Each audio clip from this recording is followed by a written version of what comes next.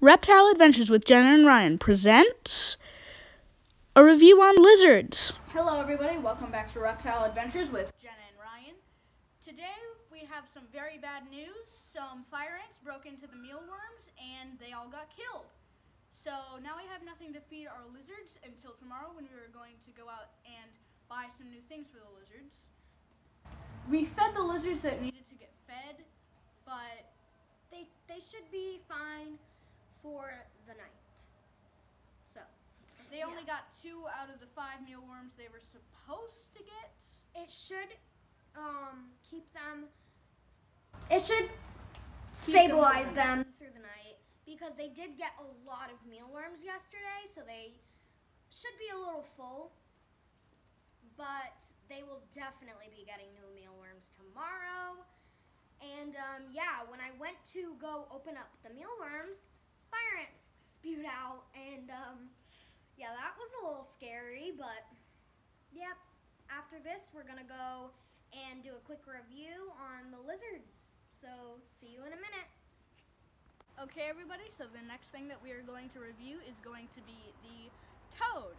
Yep, our American toad. Show you the toad. We have found a wild sighting of Bailey. There he is.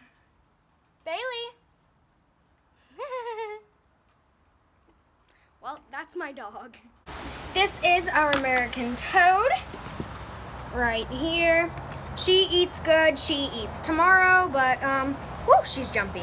But this is our American toad. Actually, leave some name suggestions because she actually doesn't have a name yet. So yeah, it's our American toad.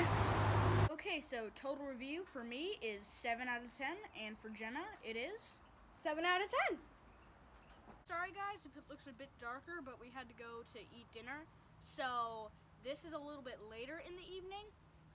So the lizard that we're going to show now is Stitch the brown anole. Hello, this is Stitch the brown anole. If you're wondering where Winston is, we had to let him go. He wasn't really eating, and we felt he would do better in the wild. And it's fine if you release them back. We only had him for about a day. So, yeah, but this is Stitch. Ryan, tell them why you named him Stitch. I named him Stitch because his tail fell off while I was catching him. And can we just take a second to acknowledge that pretty much every single thing he does is cute? That is one strongly gripped lizard. Well, this is Stitch, and yeah. Also guys, I'm sorry about the noise in the background. There is a highway right behind us. Yep.